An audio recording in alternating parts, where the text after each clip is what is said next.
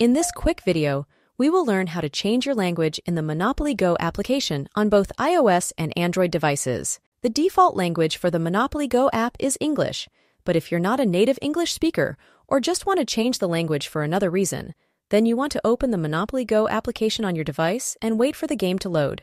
Once the game loads, you want to tap on the three horizontal lines at the top right of the screen, and after that, tap on the Settings option.